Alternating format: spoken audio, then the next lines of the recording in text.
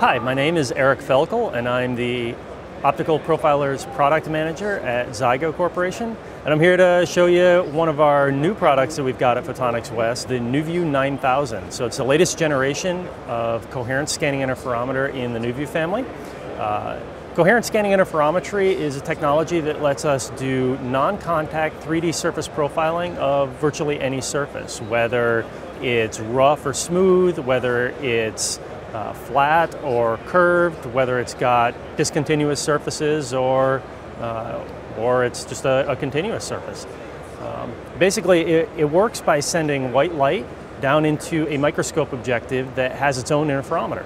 And that interferometer has a built-in reference surface, and we compare whatever surface we want to measure to that perfectly flat reference mirror inside the objective.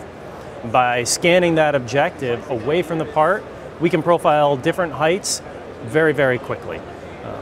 The NewView 9000 brings to this technology a very large sensor. We're going at 1.9 megapixels now, and it runs very, very quickly.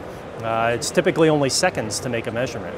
So in addition to being fast and large area, it's also bringing some ease of use features to coherent scanning interferometry. Basically making it so you can go from bringing a part up to the tool to having data in really just a matter of seconds. So this demonstration part that I have is a small semiconductor sample, and I'm going to show you how easy it is to go from setup through making a measurement.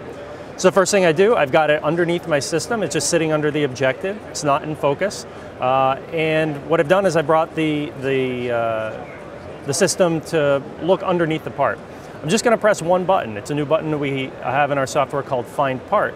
What this is going to do is automatically scan through and locate where the part is and optimize our light level, so that all we need to do is press that Find Part button and then start a measurement. Measurement's only going to take about 5 seconds, and we've basically gone from installing a part to having new data on the screen less than a minute.